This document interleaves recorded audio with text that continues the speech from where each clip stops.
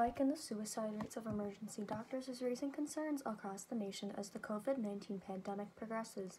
The majority of calls received from the physician support line have stated that their calls from doctors have been consisting of apologies for how the doctors feel as though they are a nuisance. The calls are meant to relieve any stress from the doctor's day, whether it be about patients, lack of PPE, and feeling the overwhelming pressure of the current situation. New York City psychiatrist Dr. Margaret Seed says, quote, "Many physicians may be feeling unworthy of praise. Even if they saved 10 people that day, they're thinking about the one person who didn't make it. They may not be feeling very heroic."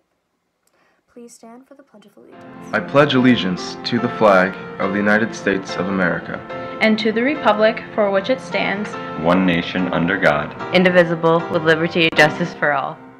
Starting this Thursday, we will be bringing you updates from your teachers. Everything from what they are binge watching to everything they are binge eating. So stay tuned for that.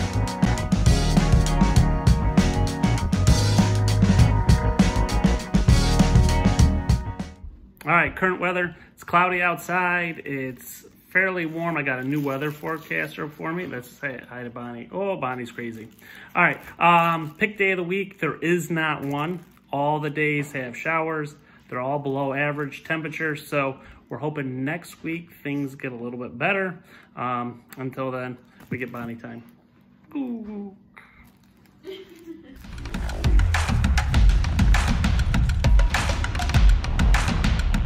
So not everybody was too happy about our weather co-host today.